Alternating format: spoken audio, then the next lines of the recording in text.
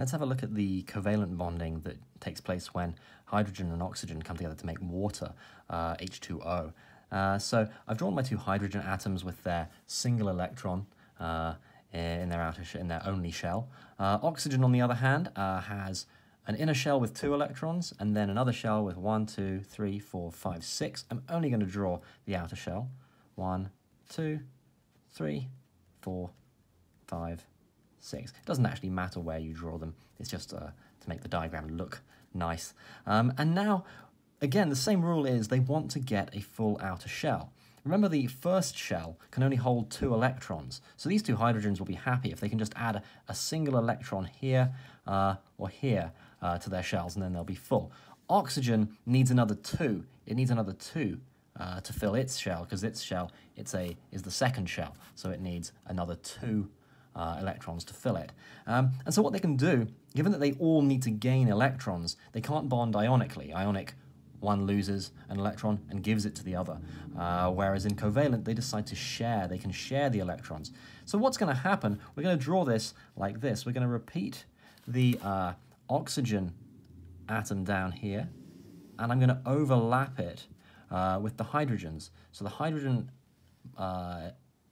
electrons are now going to overlap like this.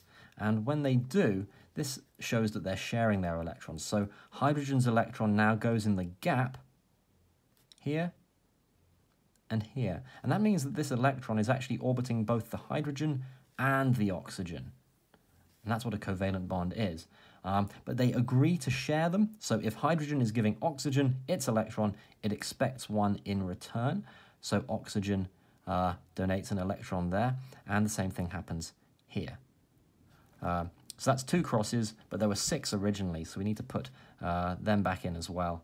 So that's now 4 electrons, 5, and 6. And now if we count up, we can see that hydrogen has 2 electrons in its shell, so it's happy because it's the first shell, so it only needs 2.